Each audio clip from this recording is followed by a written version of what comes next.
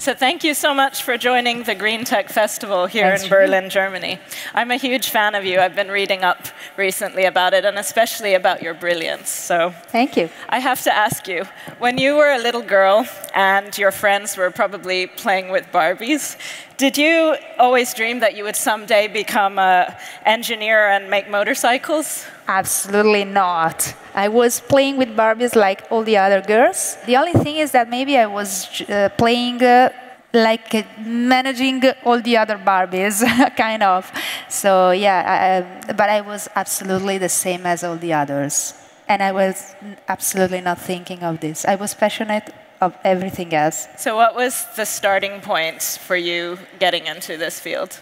Well, I started working with my father, and I was really in love with motorsport, with Formula One, with motors, and so on. And at one time, I decided that I wanted to do something together with him that was completely different from all the others. So using the background and expertise in motorsport that we had with the family company, but applied in something completely new.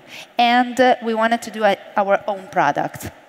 So let's say that I was trying to find my way.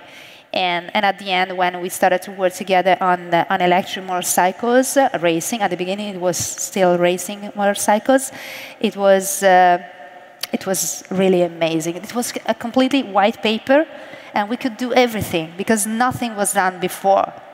So it was really crazy, amazing from technical point of view also. And then my father died, and that was the moment for me to go on with our dream. So would you say that your parents really supported you to becoming the innovator that you are today and sort of shattering the glass ceiling?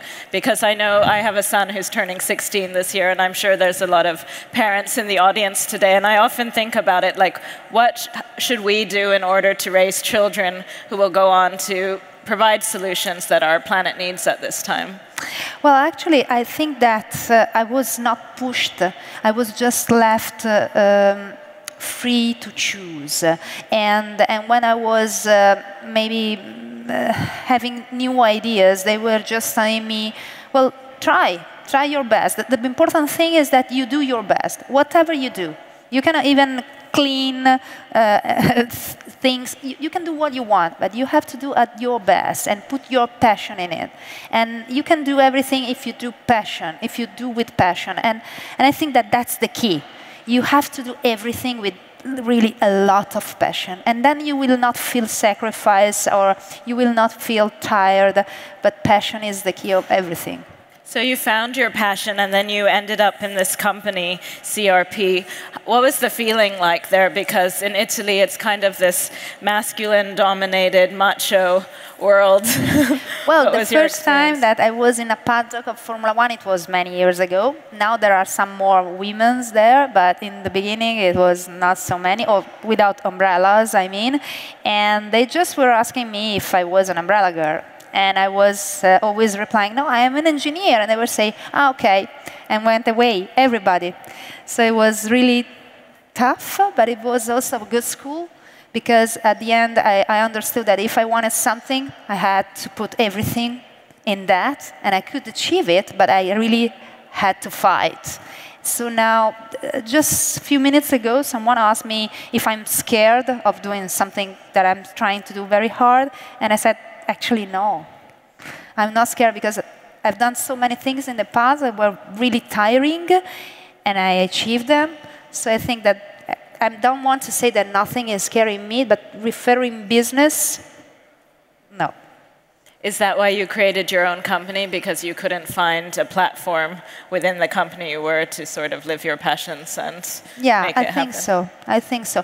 I had the background, I had the technology, but I didn't have something that was involving me so much, to put my passion so much. And so even if I knew that it was very difficult, and maybe sometimes I was afraid, but at the end, I wanted to test myself first, and that was the only way, to do my own way.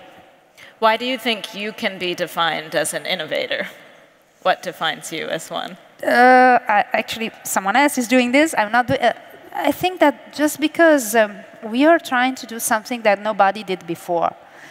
So there are electric motorcycles on the market, but there are no high-performance electric motorcycles on the market.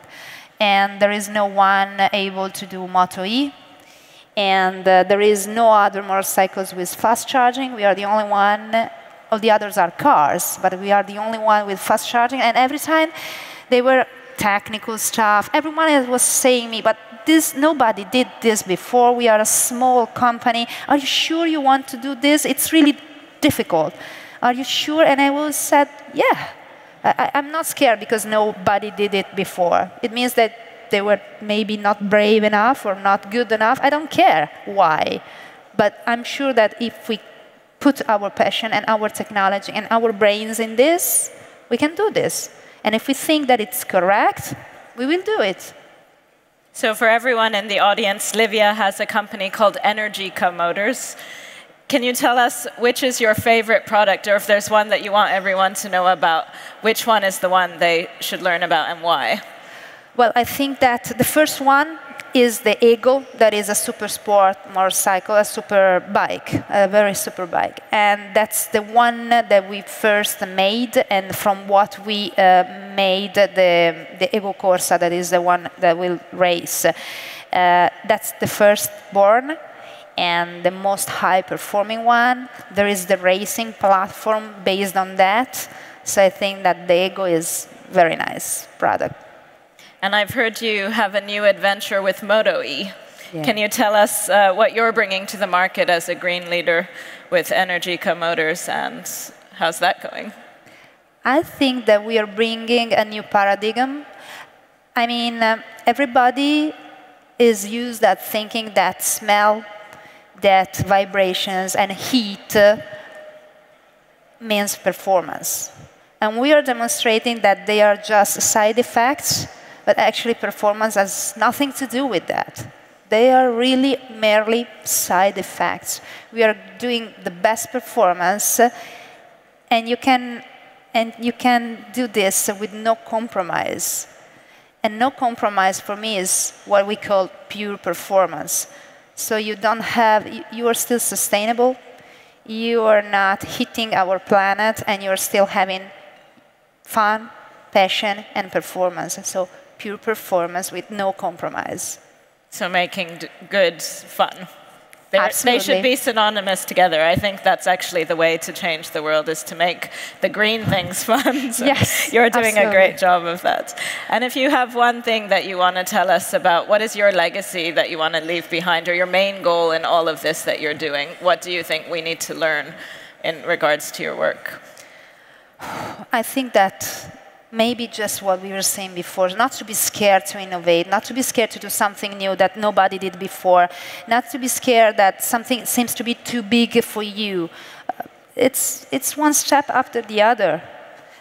You don't have to think only to that. You have to know where you want to go, but you don't have to be scared that because over there it's so big. Start one step after the other. Feel confident, find the right people around you, involve them, make them participating in what they do. Don't just let them be there. They have to be protagonists of what they are doing together with you, so they will really help you to achieve it. And so all together, with passion, with know-how, studying a lot, with a lot of training, you can go everywhere. Nice. This is important for young people in particular, not to be scared. Try before scaring. And would you say that's your biggest advice to women who want to be innovators? And absolutely the same. Have no fear. So I've been speaking with the very young women, with schools and so on, because they asked me to speak and to try to make them understand that they can do both. They can be mom and they can be entrepreneurs, engineers, and so on. And many times they say, well, not only in strange places, I mean, in our planet, in our cities, okay? And I listen to them and they say, well, my father is telling me that it's useless for me to study because I will be a mom, so I will have no time to be good at work, at job, to have a career. That sounds almost like the Dark Ages. That's right. I said, are we in 2019? So I look at them and say, look at me.